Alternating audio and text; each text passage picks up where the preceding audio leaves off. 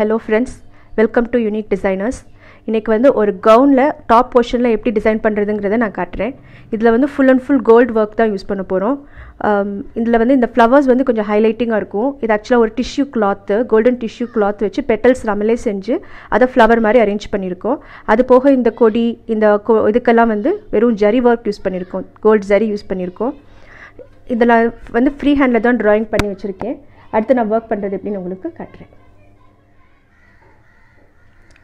இப்போ இந்த டிசைன்ல இருக்கிற இந்த ஸ்டெம் இந்த கொடி இந்த ஃபர்ன்ஸ் இதுக்கெல்லாம் வந்து ஜரி யூஸ் பண்ண போறோம். பிரைட் கோல்ட் ஜரியில வெறும் செயின் ஸ்டிட்ச் நார்மல் பேசிக்கான செயின் ஸ்டிட்ச் போட போறோம்.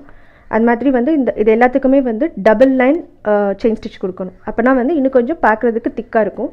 இந்த குட்டி ஃபர்ன்ஸ்க்கு மட்டும் சிங்கிள் லைன் கொடுக்கணும். நான் அதை போடும்போது காட்றேன் பாருங்க.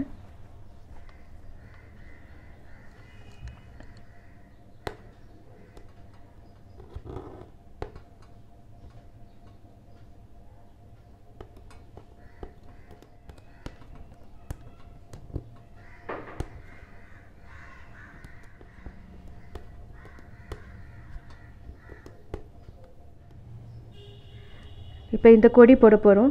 இது எப்பவுமே ஸ்டார்ட் பண்ணும்போது இந்த ஸ்டெம்ல இருந்து உள்ள இருந்து ஒரு ஸ்டிட்ச்ல இருந்து ஸ்டார்ட் பண்ணீங்கனா இன்னும் கொஞ்சம் ஃபினிஷிங் அழகா கிடைக்கும்.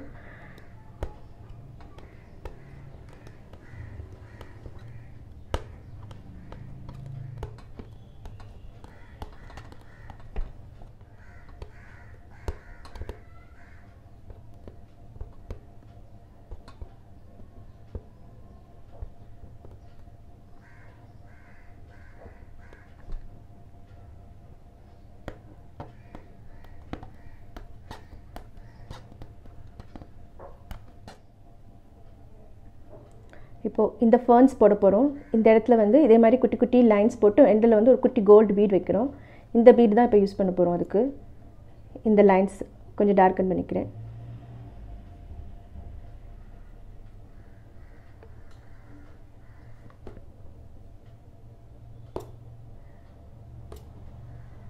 இந்த ஸ்டிட்ச் வந்து ரொம்ப குட்டி குட்டி செயின்ஸ் போட்டா ரொம்ப அழகா இருக்கும் பார்க்கிறதுக்கு. ஏன்னா சிங்கிள் லைன் போட போறனால சின்ன செயின் போட்டோம்னா தான் அது பிரைட்டா தெரியும். இப்போ இந்த எண்ட்ல வந்து ஒரு குட்டி பீட் வச்சு நாட் போட்டுறணும்.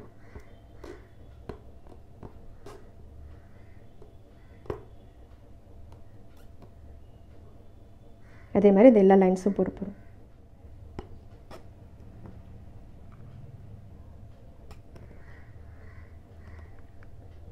இப்போ இந்த ஃபர்ன்ஸ் எல்லாமே போட்டு முடிச்சிட்டோம்.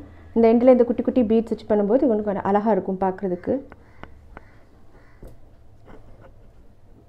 அடுத்து இது ஒரு ஸ்டெம் மட்டும் இருக்கு. ஸ்டோன்ஸ் வச்சு இத டெக்கரேட் பண்றதுக்கு. இப்போ இதல போட வேண்டிய இந்த ஸ்டெம் கொடி இதுக்கான ஜரி வர்க் ஃபுல்லா முடிஞ்சிருச்சு. அடுத்து வந்து இந்த ஃப்ளவர் எப்படி செய்யறதுங்கிறதுக்கானதை நான் காட்றேன். இந்த ஃப்ளவர்ஸ் செய்யறதுக்கு தேவையான மெட்டீரியல் வந்து இதுதான். ஒரு கோல்ட் டிஷ்யூ கிளாத் ரொம்ப டிரான்ஸ்பரண்டா இருக்கும். இந்த டிஷ்யூ கிளாத் வந்து சாதாரணமா ஸ்டேஜ் டெக்கரேஷன்ஸ்லலாம் நிறைய யூஸ் பண்ணுவாங்க. அண்ட் இத வச்சு நம்ம இப்போ எப்படி அந்த பெட்டல்ஸ் இந்த ஒரு சிங்கிள் பெட்டல் எப்படி பண்றதுங்கறத காட்றேன். அந்த கிளாத் வந்து இந்த மாதிரி லாங் ஸ்ட்ரிப்ஸ் ரிப்பன் மாதிரி கட் பண்ணிக்கோங்க. உங்களுக்கு வேணுங்கிற சைஸ்க்கு கட் பண்ணனும். இப்போ இதுல இந்த சைஸ் ஃப்ளவர் பண்றதுக்கு 2x2 2 inch by 2 inch squares இந்த மாதிரி பெட்டல்ஸ் இந்த கிளாத் வந்து கட் பண்ணிருக்கேன். இப்போ ஏற்கனவே இது மாதிரி இன்னும் நிறைய ஸ்கொயர்ஸ் கட் பண்ணி வச்சிருக்கேன்.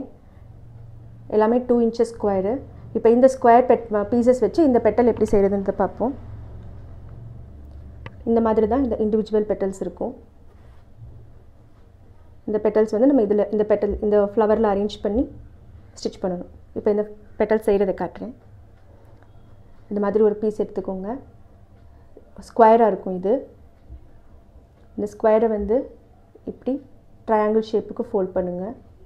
ஃபோல்ட் பண்ணிட்டு லைட்டா ஒரு பிரஷர் கொடுத்துக்கோங்க.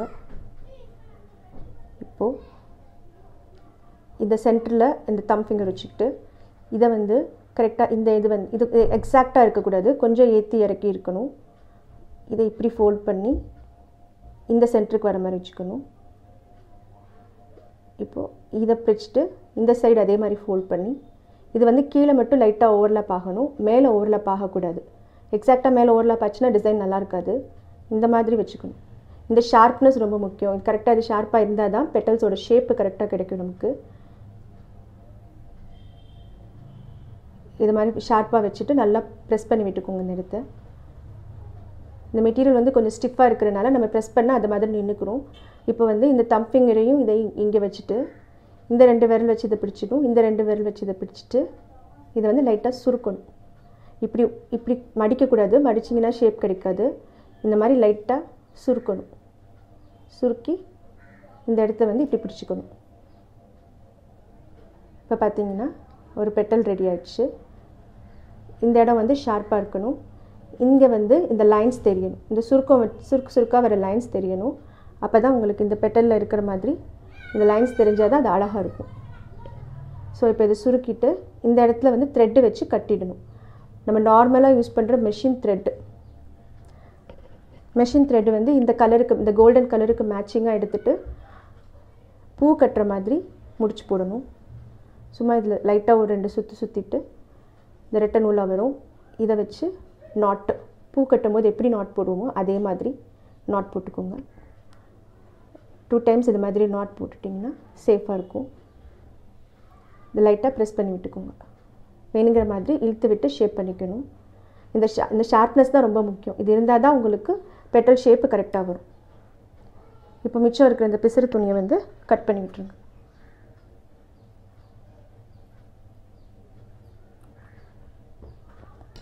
இப்போ ஒரு பெட்டல் ரெடி ஆயிடுச்சு. இது மாதிரி இந்த எல்லா பீசஸ்லையும் இந்த மாதிரி பெட்டல்ஸ் செய்ய போகிறோம். செஞ்சு அதை ஃபிக்ஸ் பண்ண போகிறோம். இப்போ இந்த பெட்டல்ஸ் ஃபுல்லாக செஞ்சு முடிச்சிட்டோம். எல்லாமே ஒரே சைஸாக இருக்கிற மாதிரி பார்த்துக்கோங்க. இந்த ஃப்ளவர் கொஞ்சம் பெருசாக போட்டிருக்கேன், மற்ற 3 ஃப்ளவர்ஸ் வந்து கொஞ்சம் சின்னதாக இருக்கிற மாதிரி நான் வரைஞ்சிருக்கேன். ஸோ அதுக்கேற்ற மாதிரி பெட்டல்ஸும் கொஞ்சம் சின்னது பண்ணியிருக்கேன். இப்போ இந்த பெட்டல்ஸை வந்து இந்த ஃப்ளவரில் எப்படி ஃபிக்ஸ் பண்ணுறதுங்கிறத நான் உங்களுக்கு காட்டுறேன். அதுக்கு வந்து சாதாரண மிஷின் த்ரெட்டு, சாதாரண மிஷின் நூல் எடுத்துகிட்டு இந்த ஒரு பொடி ஊசி எடுத்துக்கோங்க, சின்ன ஊசியாக எடுத்துக்கோங்க, கை ஊசி. இதை வச்சு தான் ஃபிக்ஸ் பண்ண போகிறோம். இப்போ இந்த ஒரு பெட்டலை இந்த இடத்துல வச்சுட்டு ஊசி அடியிலேருந்து ஃபஸ்ட்டு வந்து இந்த பெட்டலோட சென்ட்ரு கீழ் போர்ஷனை ஃபஸ்ட்டு அட்டாச் பண்ணணும். ஆனால் தைக்கும்போது வந்து ரொம்ப டிஸ்டன்ஸ் விடாமல் ரொம்ப பக்கமாக ஸ்டிச்சஸ் போட்டிங்கன்னா தான் இந்த நூல் வந்து வெளியில் தெரியாது. இல்லைன்னா அந்த நூலும் வெளியே தெரியும். அது தெரியாதபடிக்கு குட்டி குட்டி ஸ்டிச்சஸாக போட்டுக்கோங்க. எப்போவுமே இந்த சென்டரில் ஸ்டிச் பண்ணும்போது 2 தையல் போட்டுக்கோங்க. நாங்கள் துணி திக்காக இருக்கிறனால கொஞ்சம் ஃபிக்ஸ் பண்ணுறதுக்கு ஈஸியாக இருக்கும்.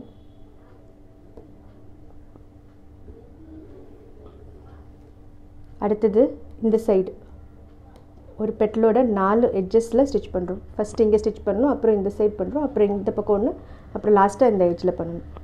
இங்கே பண்ணும்போது ரொம்ப கேர்ஃபுல்லாக இருக்கணும். ரொம்ப பக்கமாக நீடில் போடணும். அப்போ தான் உங்களுக்கு வந்து அந்த ஸ்டிச்சு தெரியாமல் நீட்டாக இருக்கும் பார்க்குறதுக்கு. ஸ்டிச் பண்ணதே தெரியக்கூடாது. அதுக்காக தான் த்ரெட்டு கலரும் வந்து இதை கோல்டுக்கு மேட்சிங்காக எடுத்துக்கணும். இந்த சைட் ஸ்டிச் பண்ணணும்.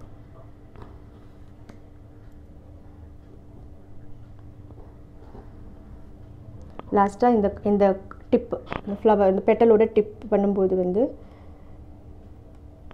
இந்த மாதிரி எடுத்துக்கோங்க. அதாவது இந்த பெட்டலோட சென்டர் இந்த இடத்துல நீடில் வெளியே எடுத்துக்கோங்க. நீடில் திரும்ப உள்ளே போடுறது இந்த இடத்துல பண்ணணும். ஸோ இங்கேயும் வந்து ஸ்டிச்சஸ் போட்டதே தெரியக்கூடாது. அதே நேரத்தில் அந்த ஷார்ப்னஸ் மாறாமல் இருக்கணும். இதிலலாம் பார்த்திங்கன்னா ஸ்டிச் போட்டதே தெரியாது, பட் இந்த ஷார்ப்னஸும் மாறாமல் இருக்கும். அதே மாதிரி இந்த மாதிரி எல்லா பெட்டல்ஸும் ஃபிக்ஸ் பண்ணணும். இந்த நெக்ஸ்ட் பெட்டல் பண்ணும்போது வந்து இப்படி வச்சுட்டு இந்த இடம் மட்டும் இதுக்கு மேலே ஃபஸ்ட் பெட்டலுக்கு மேலே ஓவர்லாப் ஆகணும். அப்போ தான் ஃப்ளவரோட ஷேப் கிடைக்கும். இந்த மாதிரி வச்சுட்டு ஃபிக்ஸ் பண்ணுங்கள். எப்பயும் போல் அந்த சென்டரில் 2 ஸ்டிச் போட்டுக்கணும்.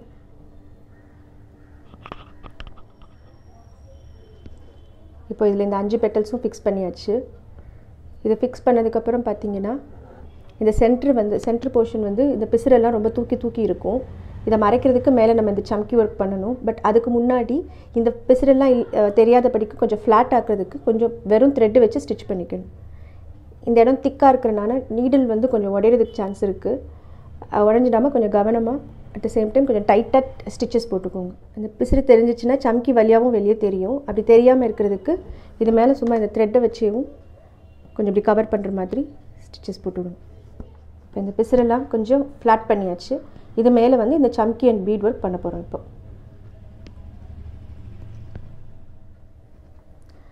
இப்போ இந்த பிசுரை மறைக்கிறதுக்கு இந்த சம்கியும் பீட் ஒர்க்கும் பண்ணுறோம். அது எப்படி பண்ணணும், என்ன மாதிரி ஸ்டிச்சஸ் போகணுங்கிறத காட்டுறேன்.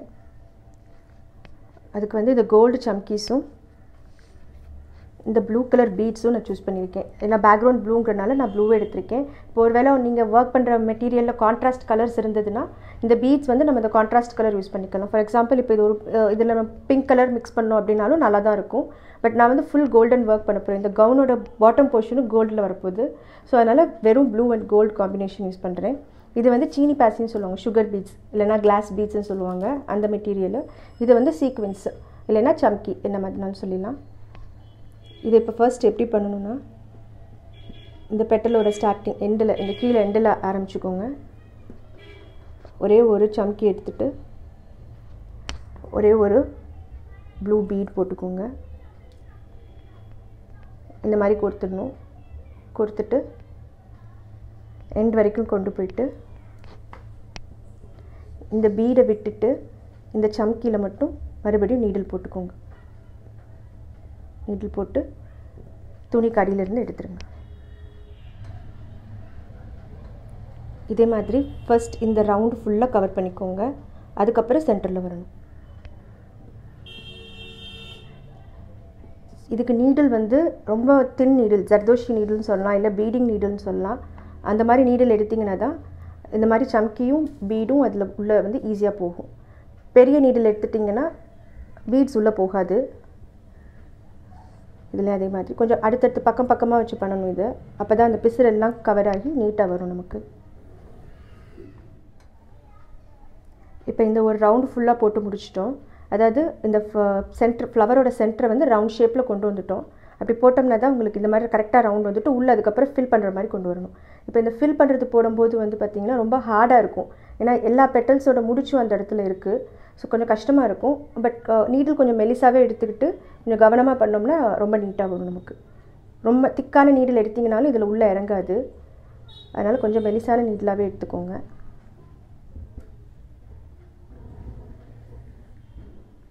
இப்போ உள்ளே வந்து செகண்ட் லேயர் மாதிரி கொண்டு வரேன். இப்போ இந்த ஃப்ளவரோட சென்டர் ஃபுல்லாக கவர் பண்ணி முடிச்சாச்சு. இது ஃபஸ்ட்டே அந்த ரவுண்டு கொண்டு வந்தனால கரெக்டான ஷேப் கிடைக்கும், ரவுண்ட் ஷேப் கிடைக்கும். இது சென்டர் ஃபுல்லாக முடிஞ்சிச்சு. ஒரு ஃப்ளவர் ஃபுல்லாக முடிச்சிட்டோம். இது பார்த்திங்கன்னா வந்து இந்த சென்டர் வந்து கொஞ்சம் தூக்கி தெரியும். பெட்டல்ஸுமே கொஞ்சம் தனித்தனியாக தூக்கி தெரிகிற மாதிரி ஒரு 3D எஃபெக்டில் இருக்கும். இந்த ஃப்ளவர்ஸ் போடும்போது ரொம்ப ஃப்ளாட்டாக இல்லாமல் கொஞ்சம் 3D எஃபெக்டில் இருக்கும். அது மாதிரி இந்த ஒர்க் வந்து ஜென்ரலாக ப்ளவுஸுன்றதை விட சுடிதாருக்கு சின்ன பிள்ளைங்க கவுனுக்கெல்லாம் போட்டால் தான் இந்த ஒர்க் ரொம்ப நல்லாயிருக்கும்.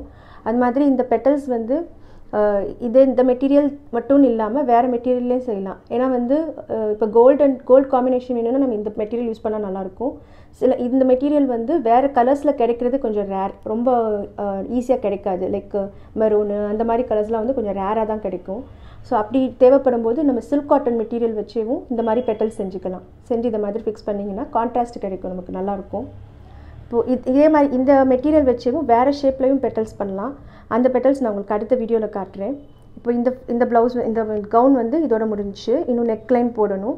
இதுக்கு ஸ்லீவ் வந்து பப் ஸ்லீவ் யோசிச்சு வச்சுருக்கனால ஸ்லீவில் ஒர்க் பண்ண போகிறதில்ல. இது இன்னும் ஃபுல்லாக கம்ப்ளீட் பண்ணிட்டு நான் உங்களுக்கு ஒர்க்கு காட்டுறேன். இப்போ இந்த எல்லா ஃப்ளவர்ஸ்க்கும் சென்டரில் வந்து சம்கி அண்ட் பீட் ஒர்க் பண்ணி கம்ப்ளீட் பண்ணிட்டோம். ஸோ ஃபுல் டிசைன் கம்ப்ளீட் ஆகிடுச்சு. நெக் லைனுக்குமே வந்து 4 லைன் ஜரி போட்டு இந்த கோல்டுக்கு மேட்ச் ஆகிற மாதிரி பண்ணியிருக்கேன். அண்ட் இப்போது இது ஃபுல்லாக கவுன் வந்து கம்ப்ளீட் ஆகிடுச்சு. இப்போது நெக்ஸ்ட் வீடியோவில் ஃப்ரெஞ்ச் நாட்ஸ் மட்டும் வச்சு எப்படி ஒரு ப்ளவுஸ் டிசைன் பண்ணுறது அப்படிங்கிறத காட்டுறேன். கண்டிப்பாக பாருங்கள். தேங்க்ஸ் ஃபார் வாட்சிங்.